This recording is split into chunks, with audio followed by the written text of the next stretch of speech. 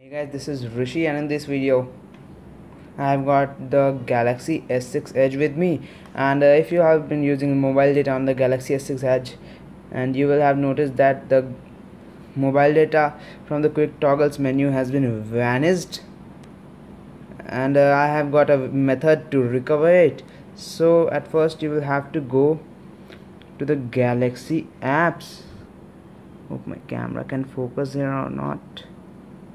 Okay, go to the Galaxy apps and search for the quick toggle restore, and guys, here it is. You can download it. It's a very small app. Okay, so it should download it.